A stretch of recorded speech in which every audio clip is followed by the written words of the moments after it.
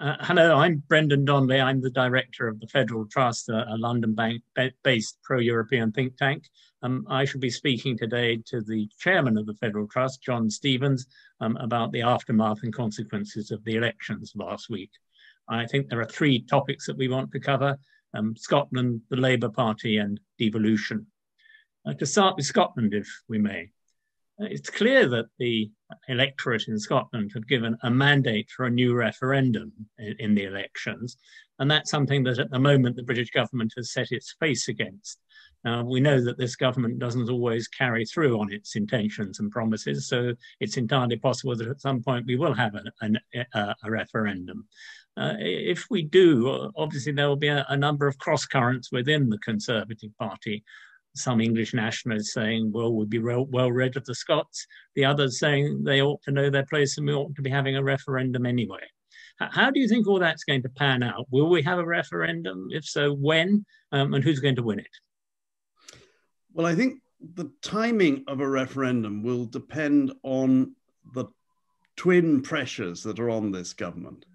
They are economic ones, and there are also constitutional ones, not just in Scotland, but also in Ireland. And I think the question really is whether it will be constitutional pressures, developments with the ongoing problems in Northern Ireland that could spill into greater focus on Scotland's constitutional position and greater difficulty because of the international dimension in Northern Ireland to resist such calls, or whether it'll be economic difficulties related to Brexit, debt, and all the rest that will precipitate a further increase in support for independence in Scotland. In particular, I think the crucial thing there is the position of sterling. If we were to have difficulties over the currency, if there was a credibility question over our sustainability of debt and therefore a further weakening of the currency, such as we had late last year, then that could impact on opinion in Scotland, because among the economic arguments against independence, the position of the currency, the use of sterling or not, and it, therefore by implication, it's the credibility of a European option with the euro and things, is absolutely central. So I think it's really a question of whether it's the constitutional changes, principally in Ireland, that drives the timetable, or whether it's economic developments. Yeah, an unfavourable economic background might make people in Scotland much more reluctant to take the risk of cutting the painter and leaving the United Kingdom. In the long term, do you regard Scottish independence as inevitable, or is it a 60-40 possibility, or how do you see that? I think it is certainly 60-40. I mean, these things can go on for a very long time. But the real question is, it's not just Scotland. The issues that Scotland throw up are also issues that are clearly alive in Ireland, but also to a degree in Wales and also within England. And in some respects, the divisions within England, although they're not clearly defined as national differences, are greater than the differences between the whole of England and Scotland. I mean, if you look at economic measurements, social attitudes and things, there is a north-south divide, and in particular, London and Southeast and the rest of the country divide that is extremely significant. And these are all divisions that economic difficulties will put into ever sharper relief.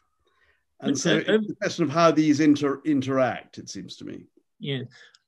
Over the coming months and perhaps even years, that there will clearly be skirmishes between London and Edinburgh about the legal and political position. Do you think that there is a case? Are there people arguing a case in the Conservative Party and in government to have a rapid referendum in Scotland on the basis that might well be winnable now after the rollout of the vaccine, and particularly if there's a good economic background initially as a result of the recovery from COVID? I think there are indeed people who are arguing that, and in particular among unionists in Scotland, who see parallels with the Quebec story and believe that if they can win a second referendum, that will sort of put the issue to bed, at least for a very long while. And also they believe that the problem with waiting is that the demographic profile of pro-independence support in Scotland is very much towards the younger population. I mean, basically, if you're under 30, you have a 75% chance of favouring independence. So there are those arguments. However, I don't believe they will prevail for a moment, because the fundamental problem with granting a referendum in Scotland is not the issue of Scotland itself. It is the knock-on effect for Brexit. The reason why English nationalists, who are essentially now dominant in the Conservative Party, wish to hold on to Scotland is not because they have any great affection for Scotland or any real understanding of the traditional view of the Union. It's because they know that to lose Scotland would probably torpedo Brexit. It would be such a critical collapse. And equally, and a more specific element of that is that to grant another referendum for Scotland after only 7 years or 8 or 9 years would set a precedent for having another referendum on the EU. And those are things which they cannot contemplate. Well, I've said that there are some people in the Conservative Party who would be happy to lose Scotland, who wouldn't regard it as a loss at all. They would say that will make permanent Conservative rule in England.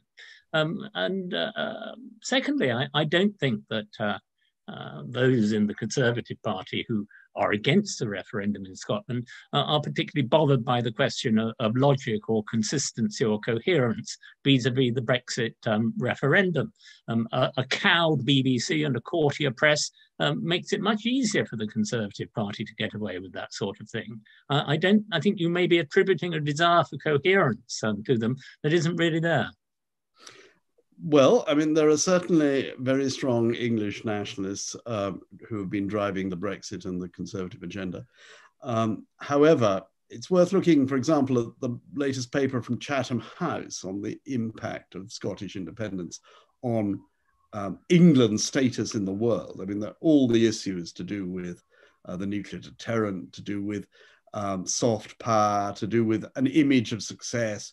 I think it would be a major blow that I find it quite difficult to imagine the current political order in England surviving, but also because it is likely to be highly disruptive and chaotic, or the risk is that it would be highly disruptive and chaotic.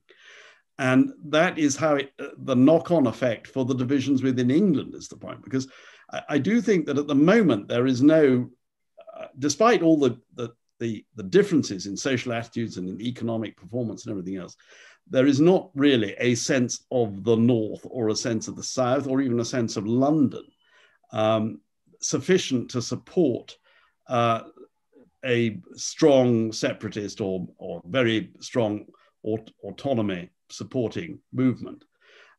However, if Scotland were to go, that would in some way release the lid off that process. I mean, first probably in Wales, but then, I mean, the real issue is what happens in the economic powerhouse of the United Kingdom, which is the southeast of England, the area which is going to suffer most of the impact from Brexit. Let's talk about that. Their economy has been damaged. About that later, if we may.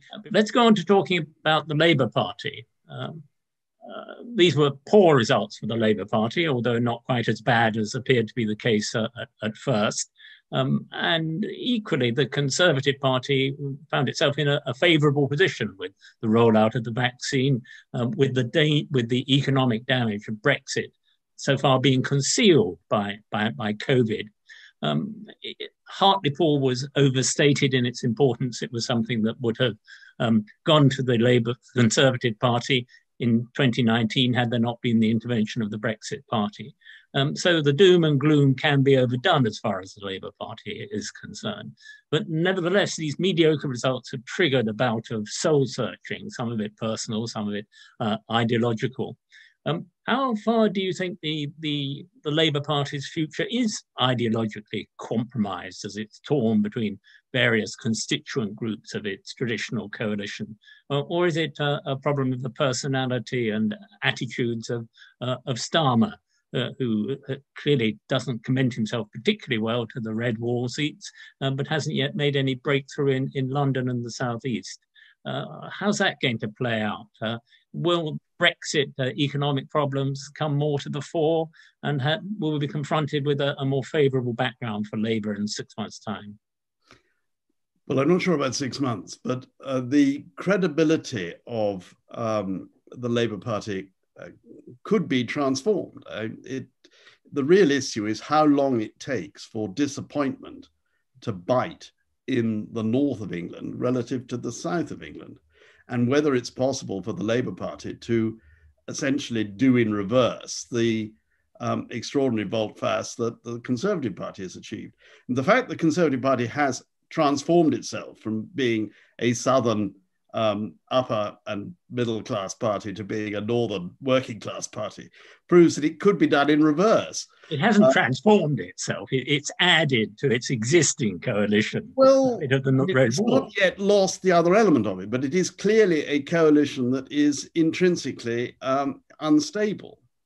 And the fact that they have pulled this trick off largely because of Brexit means that it is conceivable that a similar trick could be pulled off by the Labour Party if the promises upon which that trick of Johnson's has been achieved prove to be of no value. And the question is how quickly that disappointment comes. I mean, in my view, it is obvious that the levelling up agenda is economically impossible, because what is being attempted here is to spend a very large amount of money in the north, raised from the south, but actually raised by debt, and from a south that is less able to fund that because its economy has been damaged by Brexit, in essence. And that cannot continue. You're saying it's not merely economically impossible, but politically impossible as well. I think so too, yes, because as soon as the full impact of higher taxation, debt, the economic difficulties related to Brexit, particularly in crucial industries like financial services, as soon as those bite, then Johnson's loss of support in the former Conservative heartlands of the South will accelerate. I mean, already in these elections, we've seen some early indications of that. The Conservative underperformance in the home counties, for example, is quite striking. But the beneficiaries of that were the Liberal Democrats, at least as much as the Labour Party, weren't they? Indeed. And it may well be that the only way forward for the Labour Party is to forge some form of pact or alliance with the Liberal Democrats going forward. And those are the problems that have been around for a long time, the structural division of the opposition to the Conservative Party and the Conservative Party's superior capacity to hold on to its increasingly stretched coalition. But the idea, British politics has become very, very fluid now. Will that fluidity really lead to a progressive alliance? Isn't the Labour Party in particular rather too tribal for such an outcome? The Greens would find it very difficult to participate in such an alliance. The problem is that it is difficult to imagine the circumstances coming about which would allow a complete reversal of the current position within this Parliament. But I think that such a reversal is possible is demonstrated by the fact that the Conservatives have achieved this extraordinary transformation already, and that the former roots of British politics have been ripped up, and that creates a very fluid position. But there may indeed be other forces that emerge. I mean, it is possible to imagine that the demonstration that the Scottish nationalists have had, that under the first past the post electoral system, if you control a strong region or nation in their case, you can actually game the system to your advantage. That lesson could also be true in the South and around London. I mean, will there be a voice for those who are losers from the current economic development? You talked about nations and regions. The great advantage that the SNP had is that there is already a national identity there, which up till now has been accommodated within the United Kingdom. Is it going to be possible to see the evolution coming into being of regional identities in England, other than possibly London? Well, I think that's one of the reasons why Scottish independence is potentially such an important issue, because I think it will give credibility to that notion. Already the real differences on the ground, if you look at economic performance, social attitudes and the rest between certainly London and the southeast and the rest of the country, particularly the north, are greater than the differences between the whole of the whole of England and Wales and Scotland. But you're right, there is as yet no strong identity to give political support for that. But if Scotland were to achieve independence, I think that would transform the whole debate. But it would also transform the whole debate in a more general sense. It might allow a federal Britain to emerge and rejoin the EU. I mean, it would throw that the Scottish pressure is very destructive of the current order, even if it doesn't go so far as to actually achieve independence. And in that sense, the longer this sort of pot boils of Scottish discontent, of Scottish national sentiment, of Scottish disenchantment with the United Kingdom, the more corrosive it becomes on England. Mentioned or have been hinting about the idea of a federal UK, a federal England. There's the beginnings, it seems to me, of a debate, even on the right of the political spectrum, about the idea of a federal United Kingdom. And there are some people who think that a federal United Kingdom would be a good way of preventing, or at least making less likely, Scottish independence. So there's the beginnings of a debate about a federal Britain there. But I'm wondering how serious this debate is and how far it's going to be able to go. What about the centralizing tendencies of this particular government? What about the difficulties we've already been talking about of evolving a regional identity? Do you think we're going to live in a federal Britain anytime soon? And if so, how would it be structured? Would it be a federal England as well as a federal Scotland? A federal Ireland, of course, might be a possibility in the medium-term future. Well, I think the problem is that this government is set against any form of devolution in England, certainly, and of granting any further powers to Scotland or Wales, and maybe even to restoring direct rule to Northern Ireland if, in the current situation, Stormont fails. And they believe that devolution has actually spurred the Fisiparius features in the United Kingdom structure, and therefore are set against doing so. And I also don't think that in the short run, further concessions on devolution, even if they were to be forthcoming from this government, would actually change very much the debate in Scotland. I think they're past the point where further promises of devolution would certainly head off another referendum.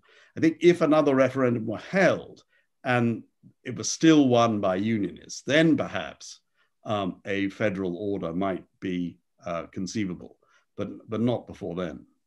What do you think the Labour Party's attitude to these questions is going to be? Because two of the main successes of the Labour Party in the recent elections in Manchester and in Wales, and just to some extent in London, came in the devolved administrations where Labour had a certain record, where they could be viewed favourably, obviously, by the electorate on the basis of that record. Do you think that will encourage the Labour Party to become more constitutionally innovative than it has been until now? There is supposed to be a review of this and other issues. How do you think that's going to play out? I certainly think the Labour Party would be well advised to pursue this line, particularly. Will they take your good advice, though? I think they might, because I mean, it does depend slightly on how the Conservatives structure this, because although they are set against further devolution. They will nevertheless be seeking to build up a number of figures in the north of England who will be in receipt of particular largesse. And the Teesside mayoralty, for example, is one that comes to mind. But I think that actually in addressing the red wall cultural problem that the Labour Party has, going for further devolution is actually a very good means of beginning down that path. But it's not something that is going to be a quick fix. I mean, this is the problem, that any disappointment in the North, any sense that the Conservative promises are not being fulfilled, will take some time to come through. And the Labour Party must be haunted by the thought that the same processes are underway in the North, perhaps, as were in Scotland. When they lost to the SNP, their grip on Scotland, and they've never recovered it. And so I think that is something which would encourage them probably to pursue more devolution if they were confident of keeping control of it. But if, of course, the effect of more devolution in the North was to create a distinctly northern political force, that would be a different matter. There's been some talk of these elections having been so positive for the Conservative Party that Johnson and others are giving thought to a general election in the not too distant future. Do you think there's any chance of that? Or would that be a misreading of what's happened over the past few days? I think clearly there is a temptation. There is always a temptation, in particular because there is a realization that the economic difficulties from COVID and above all from Brexit are still to come and are going to be very savage. And the idea of being able to restore their grip, get an extension of their grip on England before those factors hit is great. But I can't see how they could really justify that. I think it would be, in particular, I think the danger would be that the markets would read it as a sign of real fear about how serious those problems are going to be. And so such a strategy could backfire very seriously. There's no question the temptation is there, but I would be surprised at the end of the day that it would actually materialize. Well, I think we've raised many more questions than we've provided answers, but then that's always the way in politics. There's never a final answer until it's too late to realize what's happened. Thank you very much indeed, and let's look forward to a similar dialogue in future.